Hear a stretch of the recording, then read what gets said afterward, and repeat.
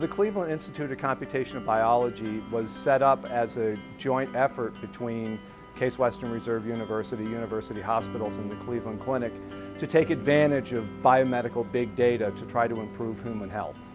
My research focuses on looking at isolated populations and diverse populations, and one of the ways we're looking at the genetics there is to collect a lot of samples from a lot of different people. Ultimately, we will end up with approximately 30,000 whole genome sequences that we will be analyzing, particularly for the neurodegenerative diseases like Alzheimer's disease.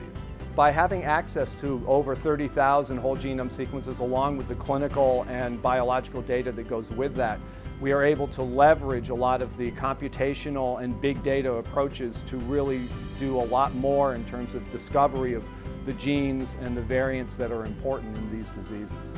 I've been working with various Indian populations for a long period of time, and the work that I'm doing there currently is a project on diabetic retinopathy. We've been working in South India to try and use the local population there to be able to find genes for this diabetic complication.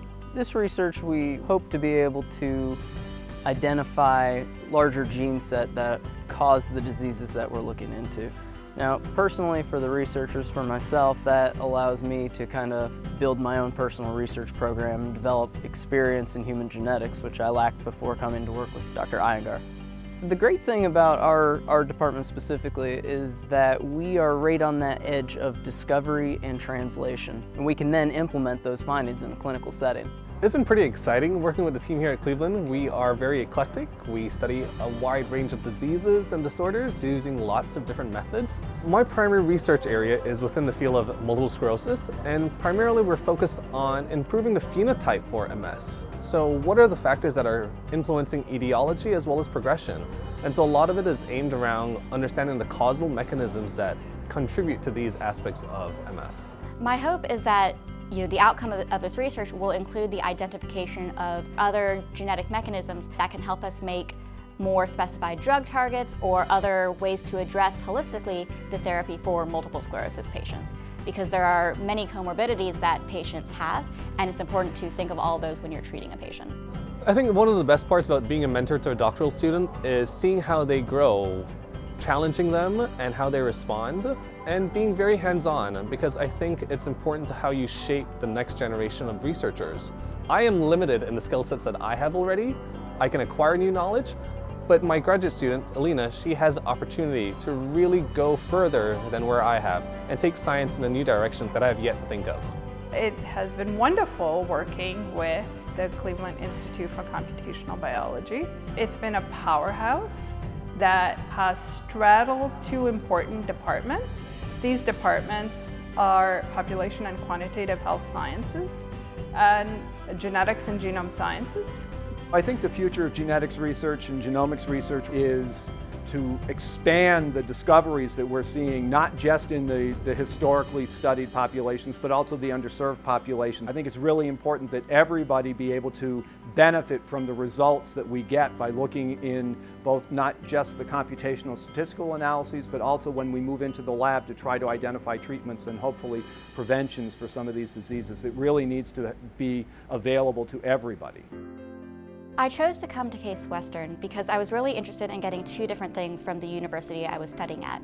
I wanted to make sure I was going to be able to learn the skills I was interested in, and also was the community and culture at Case Western something I could see myself not only being a part of, but also actively engaging in. And Case Western fully satisfied on both those counts. What I love most about Cleveland is how integrated the university is with the rest of the city. I can walk for 10 minutes in one direction and be right next to a famous museum or other university attraction, or visit a place like Westside Market. And so Westside Market is this market full of vendors, of bakers, of purveyors of fine foods from all over the world, and it's just really exciting to be able to go someplace so close and have so many experiences and opportunities. Cleveland itself is just a fantastic place to raise a family. Lots of museums, lots of parks, just a lot of good family-friendly things to do. My wife and I really liked the idea that we could find a good school system and be able to send our daughters to school, and we would be able to live and work within about a 10-minute drive of everything. That was the determining factor for us moving to Cleveland, was how easy life would be here. There are great restaurants, things are opening all the time. There's microbreweries, and then there's Playhouse Square, which is one of my favorite places. It is the highest concentration of performance spaces outside of New York City within a square mile. And so I get to see all of the Broadway shows passing through, and there's just lots of activities to keep you engaged throughout the entire year. On campus, you have research going anywhere from cells to communities, but also both the culture around you in the city of Cleveland as well as on campus has been wonderful.